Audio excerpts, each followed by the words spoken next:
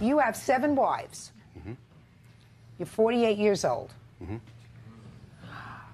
According to your answer, I needed a scorecard in my head. Let's see if I've got some of the facts right. You married 3 sets of sisters, Mm-hmm. correct? Correct. You married the 2 children of your 4th wife, so you were their stepfather. And your 2 youngest wives are your 2 stepdaughters from your 4th wife. Is that right? Not exactly right. Well, let me look at your answer, sir. Right. You say your 2 youngest wives are the children of your 4th wife, June. That's correct. But they're not my youngest wives. And one of them he married before he married June. You see, it wasn't that I married my stepdaughter, it was that I married my mother-in-law. I see. So you were married to one of June's children first. Yes. And how old was that child when you married her? Her daughter? How old was the child when you married her? Her daughter. Her daughter was 15. And how old were you? I was in my mid-30s.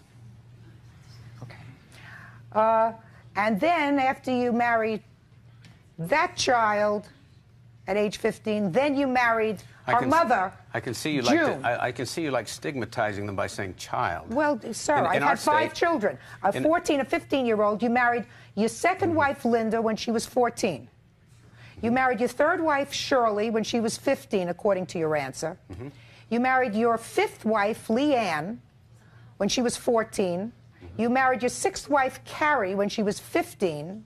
And you married Hannah, wife number 7, when she was 14. Where's Hannah? I have. That's you. Correct. You're 19 now. Yes. You have 1 child. Yes. And where's Carrie? Right here.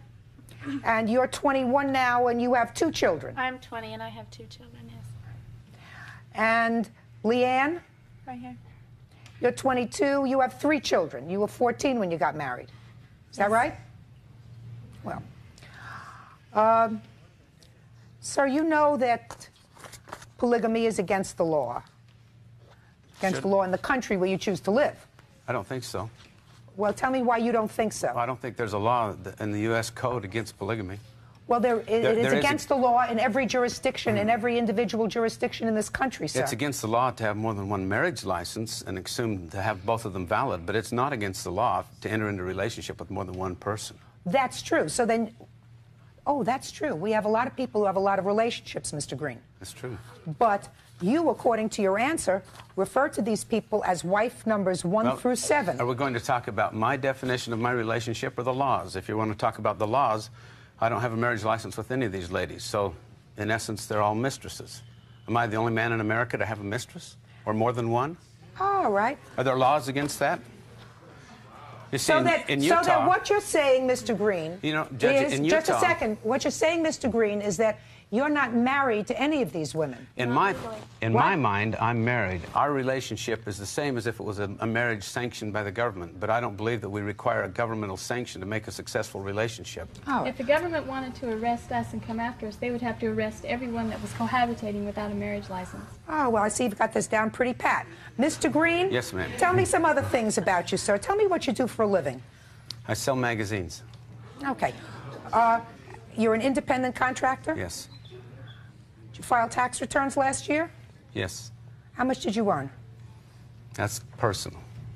No, it's not. You're under oath. I asked you a question. How much did you earn when you filed your tax returns last year, sir? I refuse to discuss my personal finances.